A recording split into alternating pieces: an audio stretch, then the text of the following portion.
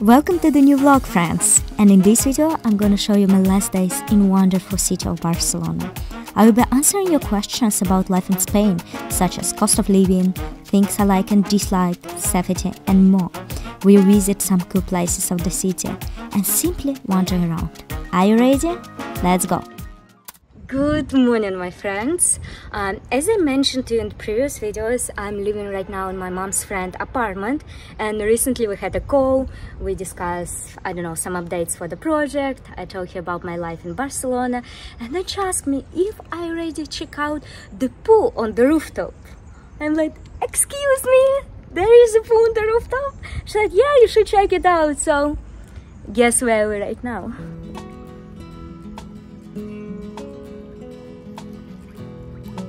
Absolutely amazing. I could only dream about it.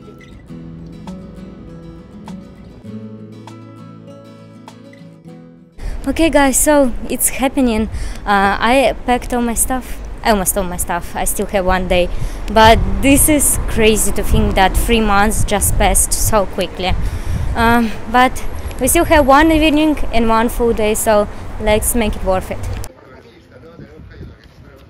Since our world is changing rapidly right now with the technological revolution, I decided to check out the new exhibition here about digital impact. I think it should be super interesting, and let's see what it looks like. And by the way, today I think once or twice per week there are discounts, 50% sale, and I exactly came in time for that.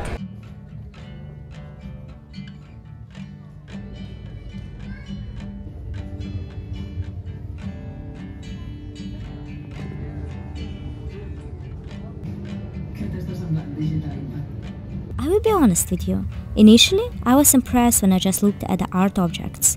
They seemed cool at the first glance. However, as I spent more time checking them out, my interest waned a bit. Many of them turned to be less interesting, and some even seemed strange and unremarkable, so I didn't quite understand this exhibition. It's about connection between online, digital and offline worlds. They want to say that when we go online, we are not becoming less humans. For example, this art piece emphasizes the role of language in global connection. The second represents our desire for social acceptance and validation. This one is about the importance of shared knowledge and collaborative creation. And the big one reflects our modern quest for love and connection in a technology-driven world. It's very interesting, especially with GPT chat that is developing so quickly. Just in a few months it's already becoming bigger and bigger, and who knows what's going to be in the future. Even right now, for creation of my YouTube videos, I use sometimes GPT chat, like to maybe create some catchy phrase or whatever. Very interesting. As for exhibition, overall it's interesting, but I don't think it's gonna cost 15 euros because I think there are not many art pieces, and the one that is being shown, I can't call them super impressive. For 7 euros, totally fine. For 15 euros, I think I would regret it a bit.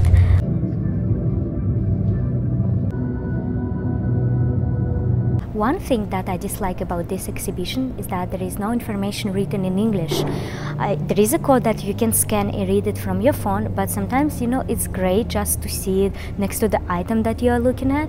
And in general, I actually received quite a few questions. Is it possible to live in Spain without knowing Spanish language? And also, what is my level of Spanish? Well, first of all, I'm going to reply to the second question.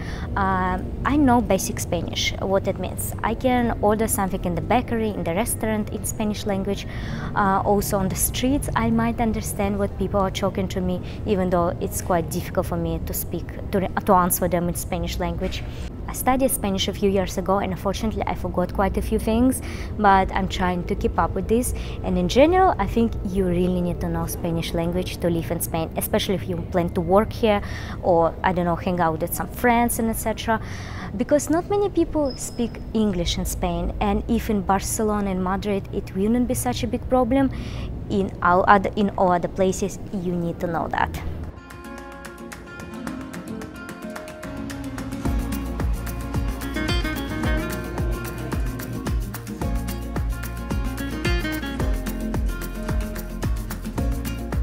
Well, some of my friends will ask me why I don't go to the beach in Barcelona. Guys, just look at this amount. Everywhere. just entering. Well, even though it's 7 p.m. right now, it's still quite hot. So I decided to hide in the shadow right now and reply to your next question about the safety in Barcelona. Barcelona is famous around the world about pickpockets. And worth to mention that when I've been here 6 years ago, I saw twice how the bags were stolen. So right now I haven't seen that, and to be honest, I feel quite safe. Once again, I'm not walking at night in some sketchy districts. If I walk at night, it's just in the city center. So overall, I feel very safe here, especially after living in Turkey. But on the other hand, when my friend from Madrid moved here, she said that Madrid was much safer than Barcelona. So I believe it's all about perspective, but overall, I feel very safe here.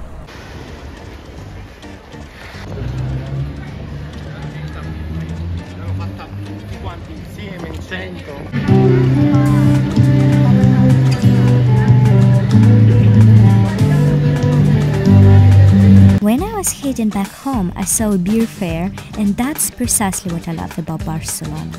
There seems to be celebrations happening every day. The city offers numerous fantastic events, traditions, and places to visit. Another thing that I adore is Spanish cuisine, which happens to be one of my favorites. Additionally, I cherish the fact that it's sunny most of the time, something I truly missed back in Russia. The surrounding nature and charming towns also captivate me. And above all, I appreciate the Spanish lifestyle, where the focus is on working to live rather than living to work. Speaking about things that I dislike, one of the most important things is the taxes.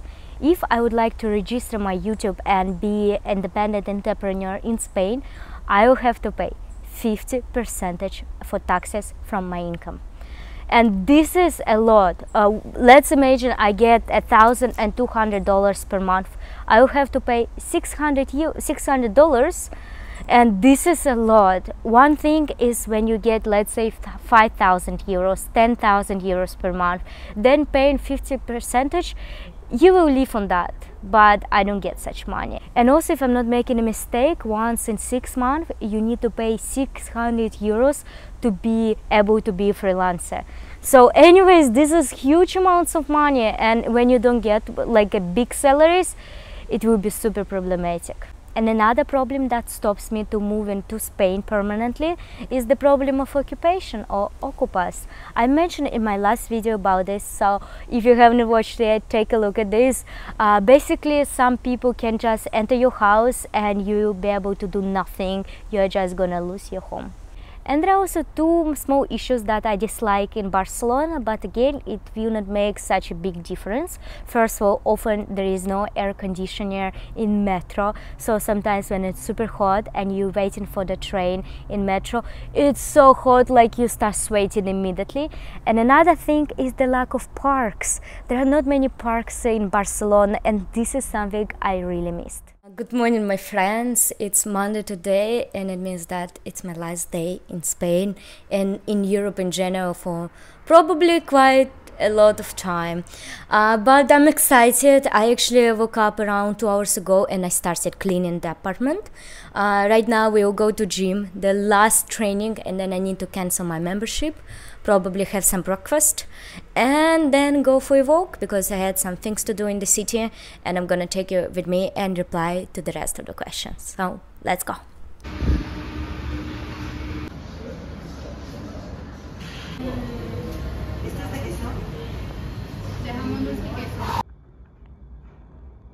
Alright, so I already returned home, went to shower and prepared breakfast right now. Probably I will watch YouTube for around 20 minutes and then I will continue cleaning the apartment. Also, I'm waiting right now my clothes from the washing machine to be ready, so I can dry it before my trip.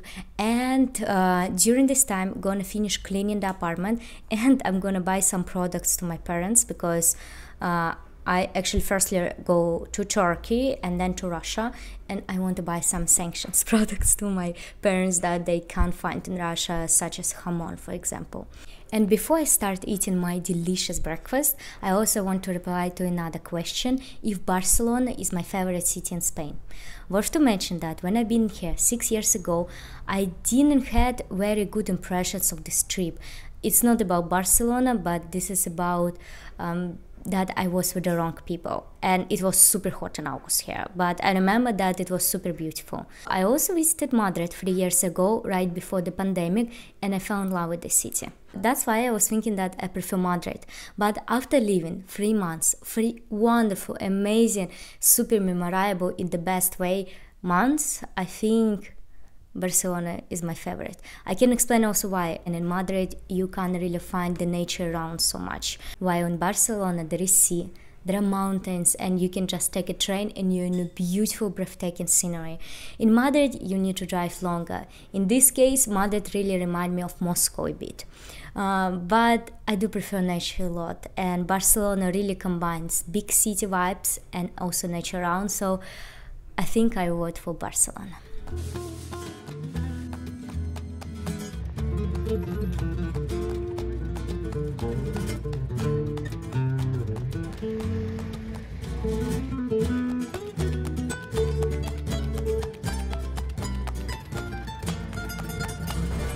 Many of you ask me if I have a health insurance here in Spain, and yes guys, I do. I never travel without this anywhere. I have a Mapfre or something like this, here is the name, and it's actually considered to be one of the best insurance here in Spain. I paid 60 euros per month, and actually right now I'm in laboratory taking my results, blood results, because since I have insurance and I already pay money for that, I decided why not to have a checkout. Usually I do once in 6 months checkout of my blood and something like this. And while I'm here, I really wanted to show you this clinic because this is absolutely amazing, and I think this is how hospitals should look like. Obviously in Spain, public hospitals are not like that. As my local friends told me, they're quite shitty, but the private ones look amazing. Here I want to make a note that everybody here in Spain told me that the medical system is amazing, and maybe the public hospitals, they don't look so good, but the doctors here are very qualified, and the quality of life because of medical system here is quite well. I went on a very small shopping and bought a few things, so I decided to return a taxi from them. Do you want to hear something interesting? I was returning the tax-free and I talked with a lady, and when she saw that I'm from Russia, she asked me about the amount of that I bought. I said it was 90 euros, and she said, okay, it's good, because if you bought for 300 euros, I will not be able to return the tax-free because of sanctions. No more than 300 euros. And I asked what will happen otherwise if the amount would be more than 300. The lady said that they just won't be able to return the tax-free. But I also saw some videos that rich Russians were buying some brands, and when they wanted to return the tax-free, the people from the airport were taking these brands from them. And I asked if it's possible. She said that since it's a private company, no, but in the airport it's possible. A little bit about reality. I mean, it makes sense though, makes sense.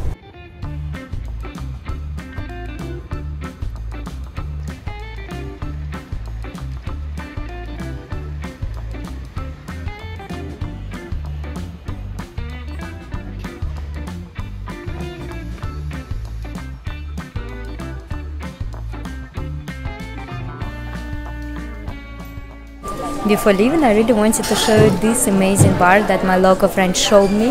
It looks so atmospheric. There are trees inside of it, some fountains, and the light. It's next to the one museum that I never visited, but this place is super atmospheric and I really recommend you to visit. I really wanted to try sangria for the last time of this trip, the best of Spain, and it cost just 4 euros, so I think the prices here are nice.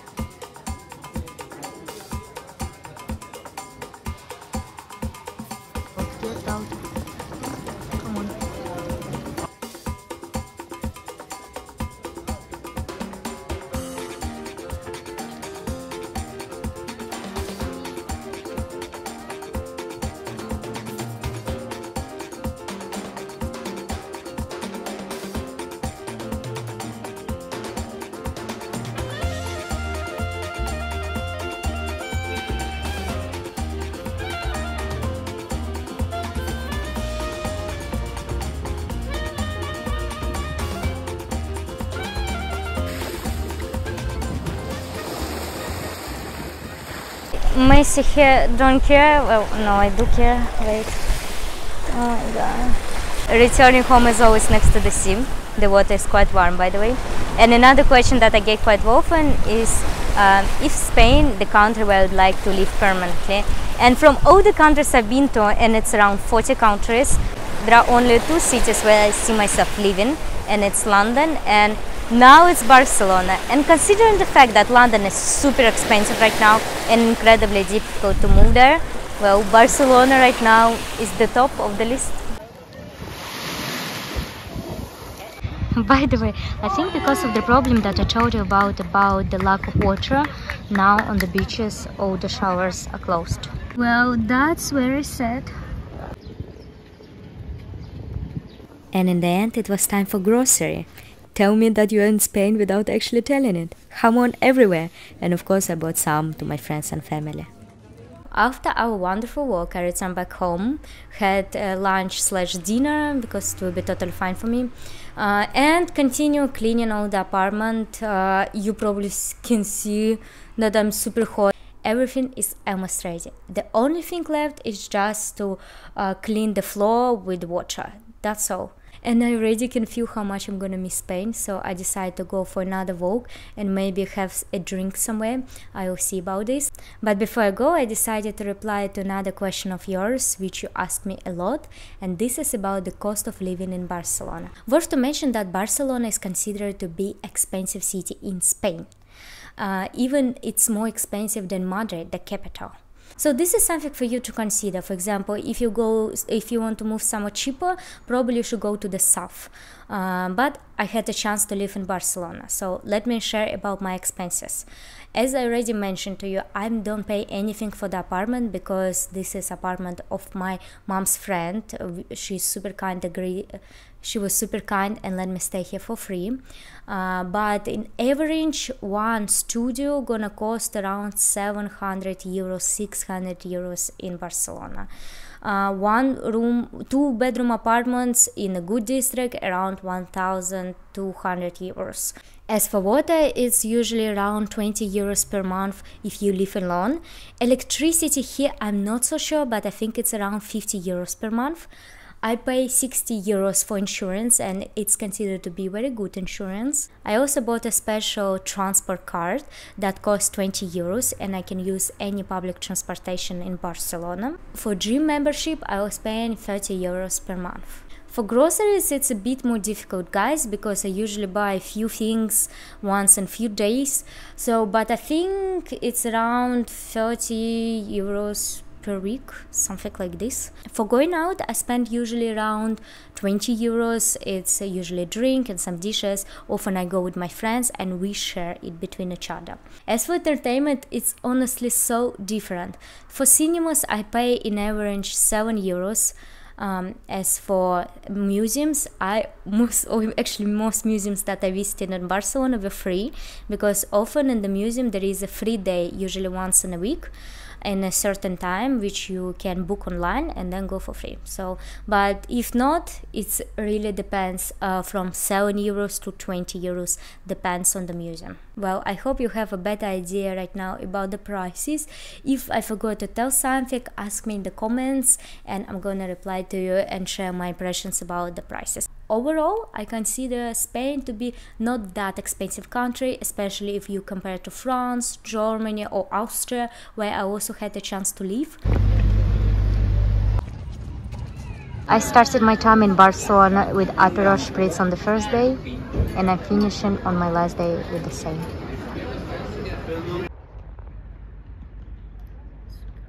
Okay, it's 1 AM. I finished packing, clean all the apartment, so I'm ready, and oh my god, this is happening. 3 months passed way too fast and it's time to move on to a new destination. Okay, until next time. Check out my next video to find out why I decided to leave Spain in the end. And don't forget to push the like button. I see you guys. Bye bye.